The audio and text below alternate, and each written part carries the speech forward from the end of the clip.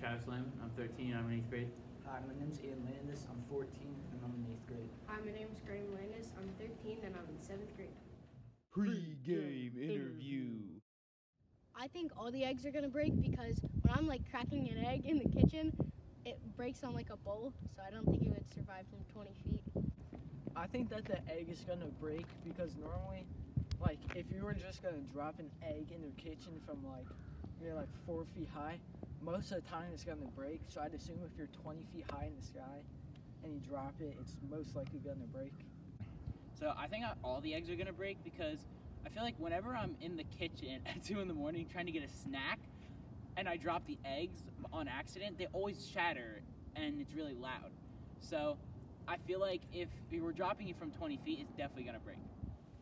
The footage you're about to see is the best footage we recorded out of our entire experiment. Instead of showing you guys a bunch of egg drops that didn't have the best footage, we're just gonna show you guys a bunch of the good drops that we had, then we recorded the best.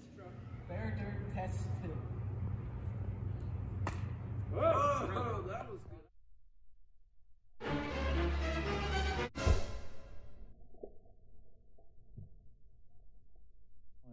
Grass test 2.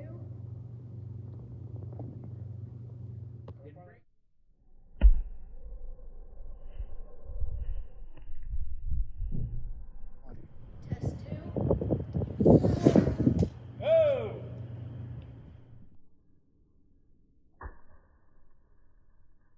Mini myth. Some people think it's impossible to break an egg by squeezing it together in your hands like this. We're gonna find that out. Oh geez, that's actually really difficult. Look. Okay, yep, myth is confirmed. I'm gonna flip it on the other side now, because maybe that would do something. It's on the side now.